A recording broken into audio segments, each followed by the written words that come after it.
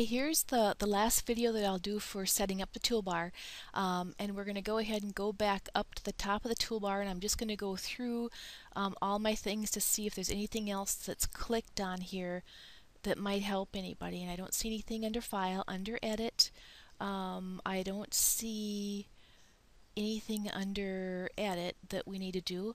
Under View, we've covered that. Draw, these things we can just go to anytime we want to. Text, nothing is checked there. Tools, nothing is checked. Whoops, there we have, I just have my lasso selected under Selection. Let's see, Transform, nothing. Zoom, I think all these are pretty normal.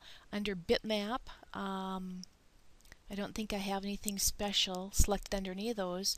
Under Shape, I do under Shape, down under See Opened Paths, I have that one checked, and I have that turned on.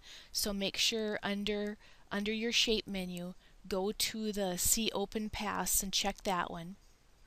Setting, I do have under my Setting menu, Powerful Computer checked on. So make sure you have that one checked on. Windows, I have one Windows PCS1 is checked. So check those settings. So check those three and see if those are all checked on your desktop here too, or your laptop on your program. And I think that should do it. If you need any more help, just let me know.